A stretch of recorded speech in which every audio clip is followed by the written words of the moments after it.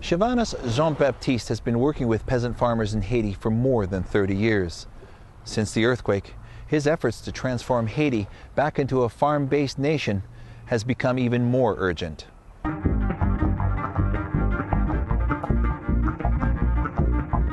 We are working on sustainable agriculture. We receive peasants around all the country come to learn about soil conservation, about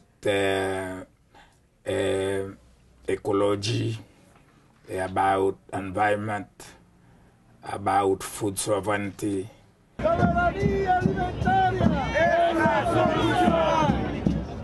We have a lot of organizations around all the country who come to the center.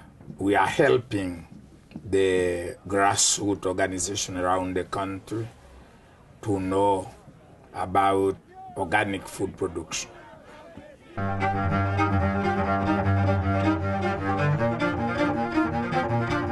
Now in Haiti, our struggle is about food sovereignty, about protection of environment, because our country now, Haiti, is a very small country, and now we have only about 2% of forest.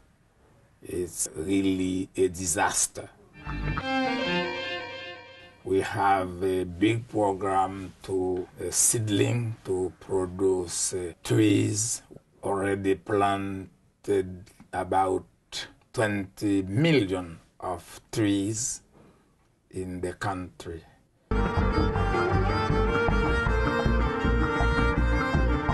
All the vegetables I eat, I produce all in a small farm where we produce all kind of vegetables, a lot of fruit.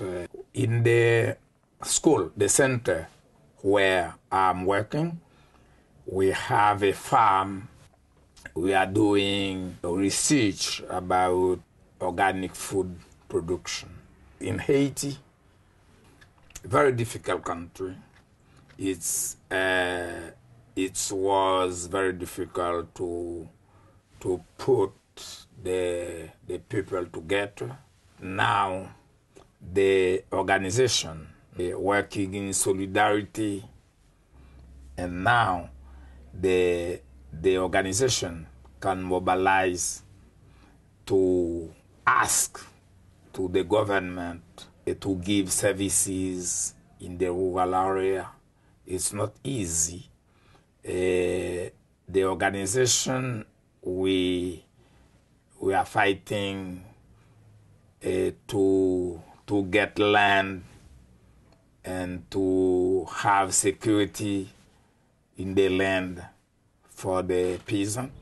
We have some success on that. Join us next week when we travel to Arizona, where we'll meet a Navajo community that continues to practice their ancestral farming traditions. Yo,